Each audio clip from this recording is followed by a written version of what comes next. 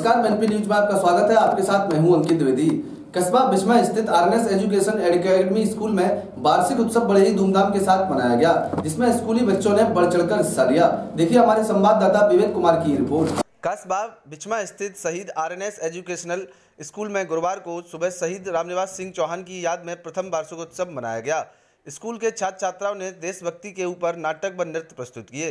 विद्यालय में प्रथम स्थान पर सलील चौहान, दूसरे स्थान पर अनुष्का साक्य व तीसरे स्थान पर कनक वर्मा को प्रतीक चिन्ह व मेडल विद्यालय प्रबंधक कौशलेंद्र सिंह चौहान द्वारा दिए गए।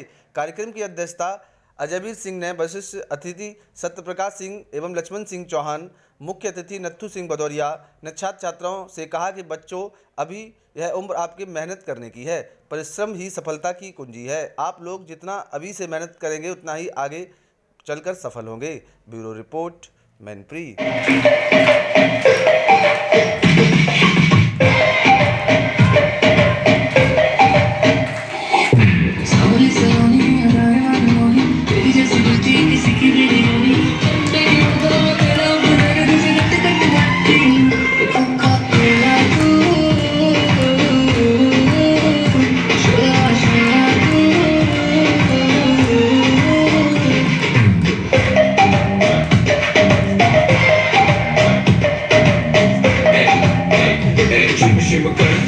मेरा लीना नी तो बोलती है गला जो मैं चलती मशीना नी तो छोटी कहते